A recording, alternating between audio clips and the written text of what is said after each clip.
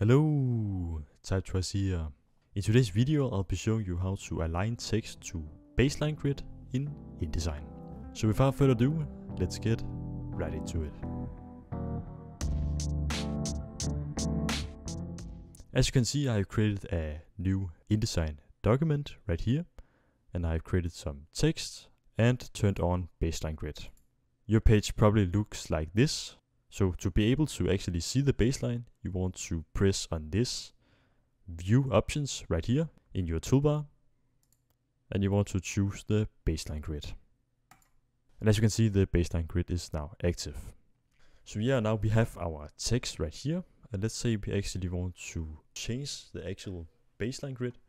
You can go up in Edit, choose Preferences, and choose Grids. In here there is two options you want to look out for. There is the start, and that basically just means where the baseline is starting, and it is set to 12.7 millimeters. So that is the start of the baseline. It is that line right here. And the increment every, which is now set to 12. You want to set this to the leading of the text, and in this case we use 14. So we want to change that to 14, just like this. And when you have changed that, you can just press OK.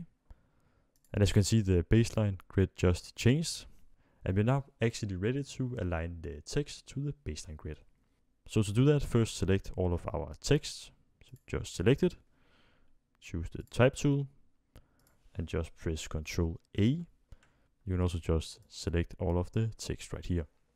From here, you want to actually go up to the top menu right here, and you want to choose this paragraph formatting controls, and it now looks like this. Here you want to go over to this section right here, and as you can see, this is actually selected right now. And what that means is that it is not aligned to the baseline grid, but we want to align this to the baseline grid. So you want to press on this instead, align to baseline grid. And as you can see, if we press on this, all of the text is now aligned to the baseline grid. If we go into my paragraph style right here, you can see that I have actually created a paragraph style to my text right here. And you can see that there is this little plus right now. And that is because I have changed the text, so it now aligns to the baseline. So we want to make sure that it will do that again if you want to use this paragraph style later in our document. So just remember to right click and choose redefine style, and you can see that this little plus icon is now gone.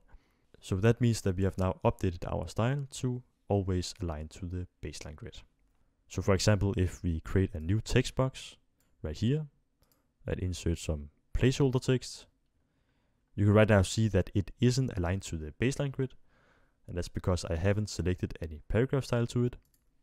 So if we just select all of the text again by pressing Ctrl A, or just selecting it manually, if you choose the text paragraph we just created, you can see that it is now aligned to the baseline grid, just as this text right here.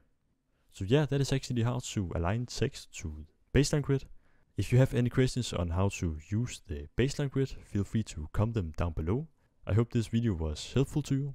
Don't forget to subscribe to the channel and like this video. That was all for now. See you in the next one.